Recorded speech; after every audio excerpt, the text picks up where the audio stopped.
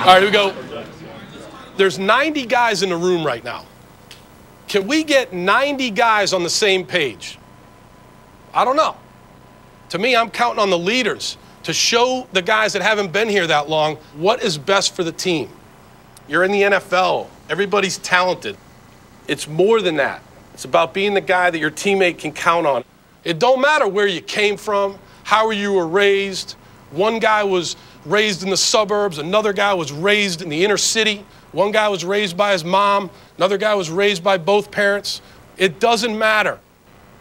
The only thing that matters in that locker room is, are you willing to help?